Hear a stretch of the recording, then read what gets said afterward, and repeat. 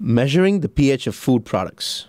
pH is the scientific scale for measuring how acidic or basic a substance is when it is dissolved in water. The pH scale runs from 0 to 14. A measurement of 0 means the substance is very acidic. 7 means it is neither acidic nor basic, but right in the middle like plain water. And 14 means it is very basic. If you are producing a food product that depends on the acidic components or ingredients of the product to extend shelf life and ensure safety, monitoring the pH is very important. Food safety is the biggest reason for monitoring pH, but pH also influences the quality of food products. pH measurement. Food is a complex network of biological and chemical ingredients, and the unstable interactions between these ingredients make it challenging to get the best estimate when measurements are made.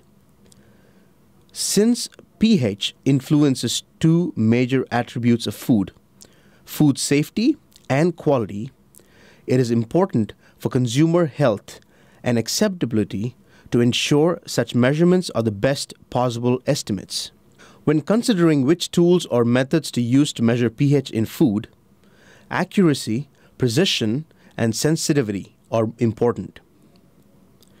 Accuracy refers to how close the measured pH value is to the real value. Certain federal requirements require accuracy to be in the range of 0.1 units, that is, within the nearest tenth. For example, if the pH of a food product is 3.5, the pH meter should read 3.4 or 3.6. Some less expensive equipment can have reduced accuracy in the range of 0.2 units, which would create trouble when dealing with products that have pH close to certain critical limits established by the FDA.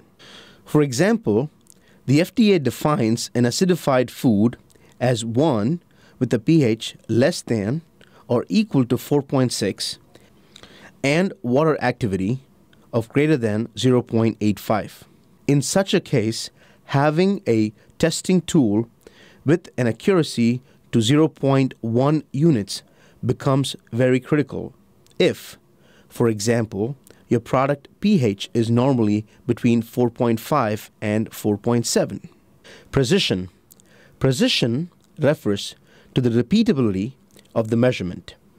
For example, if we were to take 3 different measurements of the pH on one sample, a precise measurement would be close to the same reading all 3 times. The highest level of precision is to have the same reading all 3 times. Sensitivity. Sensitivity refers to how small a change in pH can be detected by the instrument. Sensitivity comes in handy when the slightest addition of an acid or base can influence the flavor of a product. Choice of pH meter. pH meters range from simple pen-like devices to tabletop meters. The pen-like pH meter is an all-in-one unit. The tabletop version has 2 pieces with a detachable probe. The life of pH probes depends on how they are used and stored. The all-in-one pen-like unit must be replaced completely when the meter begins to show a lapse in accuracy, precision, or sensitivity.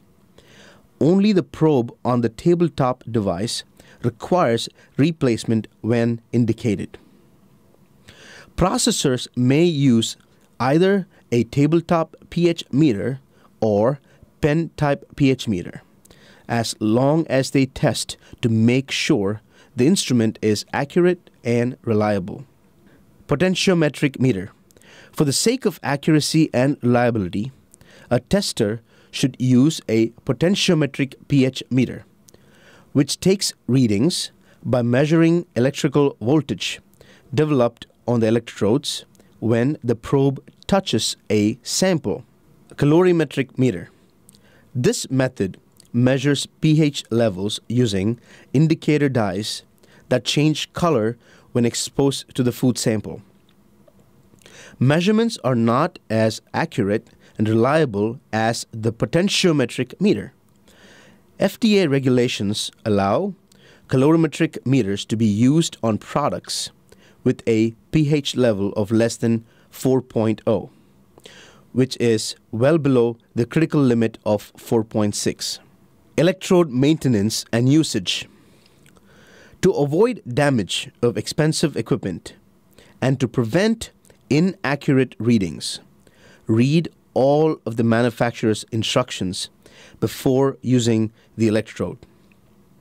When not in use, keep the electrode immersed in pH 4 buffer, which will prevent drying.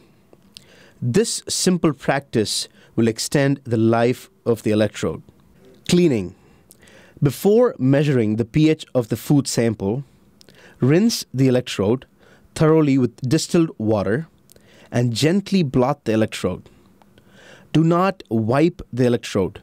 Wiping can build static charges and result in inaccurate readings. Temperature. Temperature affects the accuracy of the pH measurement, so keep the buffers between 68 degrees Fahrenheit and 86 degrees Fahrenheit. Samples should be at the same temperature as the buffers. Cold and hot product samples should be allowed time to warm or cool into the range of the buffer temperatures. Probe handling.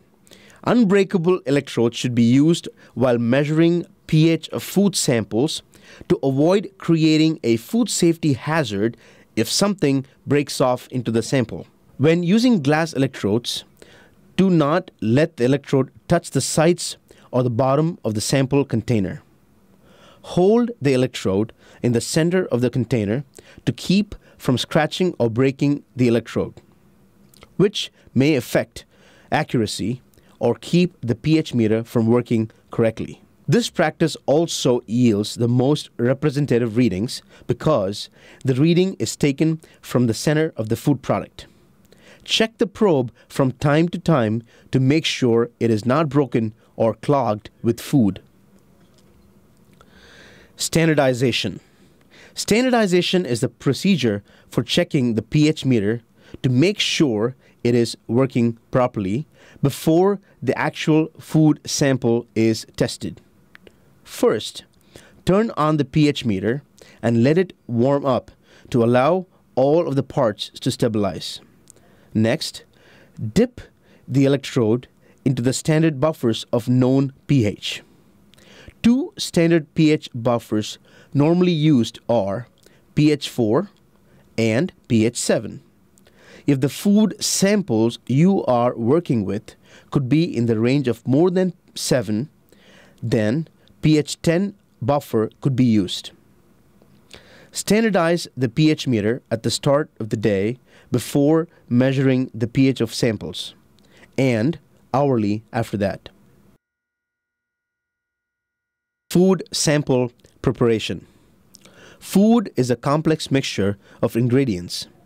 The sample you are analyzing for pH could be liquid, such as a sauce or a condiment, a combination of liquid and solid ingredients, such as salsa or pickled peppers in brine, or a semisolid, such as potato salad. Or your sample may be made up of solid ingredients in oil. Each type of sample requires slightly different handling. Liquid samples. Measuring the pH of homogeneous liquid samples is simple. Dip the rinsed standardized electrode into the center of a well-mixed sample until the reading stabilizes on the pH meter, which takes about a minute. Solid liquid mixtures.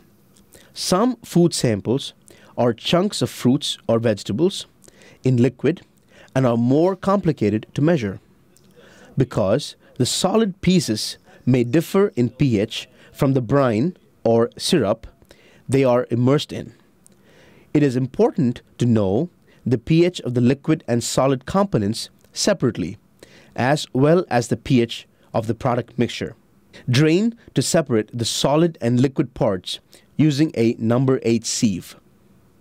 Using a blender, blend the drained sample into a homogeneous paste. If your sample is dry or difficult to blend into a paste, a maximum of 20 milliliters of distilled water can be added to 100 grams of the product without changing the pH of the product.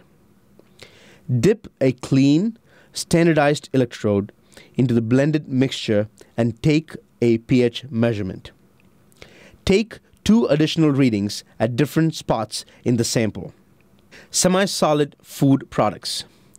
Thick sauces, puddings, and potato salad are good examples of semi-solid food products that need to be brought to a paste-like consistency to get a pH reading that represents the whole sample. As mentioned before, a small amount of distilled water can be added if necessary to create a paste-like consistency. Food products with oil. Oil hampers pH measurements, so it needs to be separated from the solid pieces of food. Use a small amount of distilled water to blend the solids into a paste and measure the pH by dipping the electrode into the paste.